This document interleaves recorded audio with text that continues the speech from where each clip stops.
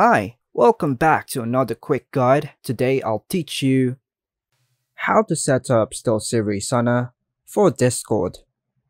And it's literally an easy process, so make sure to watch until the end of the video to know how it's done. Firstly, open the Steelseries, then go to Settings, go to General section, and enable the Sonar. Once activated, navigate to your PC sound settings. Set Steelseries Sonar as a default audio playback device and microphone.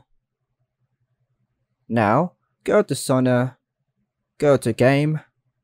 Use the volume knob on Steelseries Sonar to adjust the volume levels to your preference.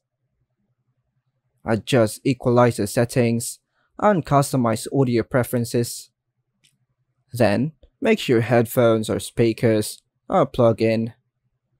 Then, play some audio on your PC to test if Steelseries Sonar is working correctly.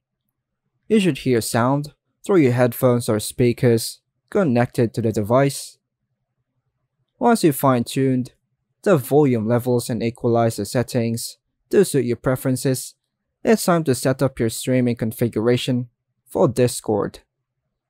Commence by opening Discord and navigate to User Settings. Scroll down to find the voice and video settings. From the input device drop-down menu, go for Steelseries Sonar microphone and ensure Steelseries Sonar is selected for the output device. Exit the settings windows by clicking the X button, and you're all set to initiate your voice channel. And that's all for now, folks. Hope you like and subscribe. Thank you.